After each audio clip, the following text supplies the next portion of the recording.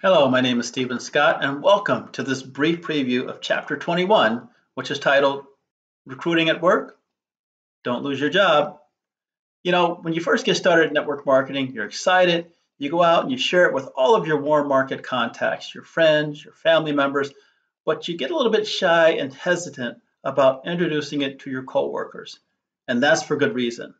Because introducing a business opportunity to coworkers, particularly in the work environment, it can be a little bit tricky.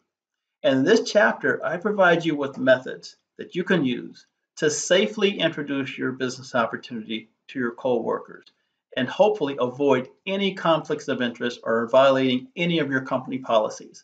I also give you the framework of discussions that you can have with either your supervisor or your manager to help protect you should the situation arise. Once again, I encourage you to preview the additional chapters. Once you're ready, use the links below to visit Amazon and purchase your copy.